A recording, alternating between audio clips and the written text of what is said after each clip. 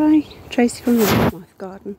I'm out today on a local nature reserve called Rowley Hill doing a biodiversity count. So little about, it's shocking, and overhearing the experts that we're with and their counts this year, it's very worrying. They're down massively. I've seen a marbled white, two marbled white.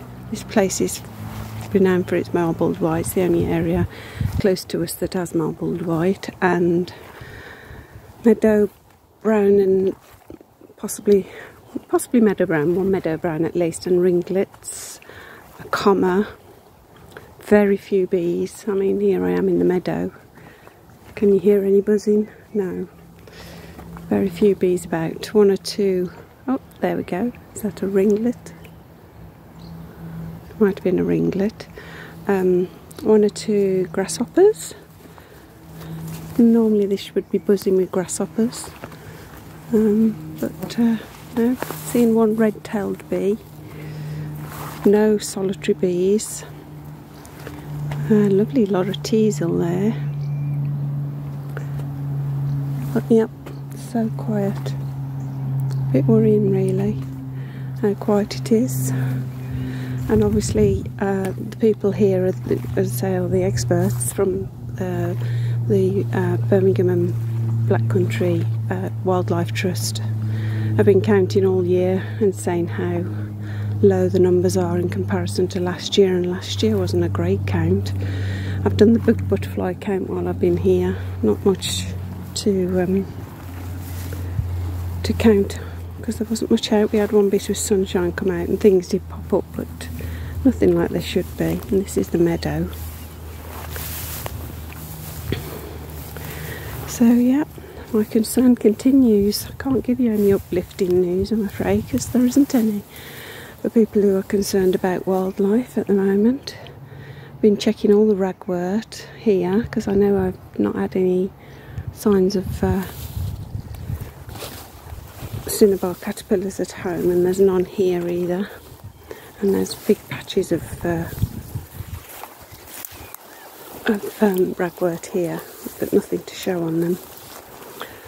So yeah, this most common insect we've seen is this soldier beetle. You see it there on the hogwort. That's Harry Potter, isn't it? Hogwort.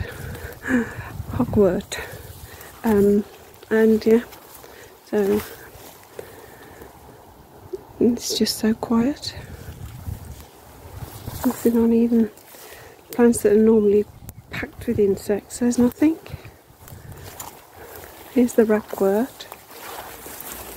I think one or two. I've seen one or two of these female thick-thighed beetles. It'll focus. Don't think it'll focus onto there.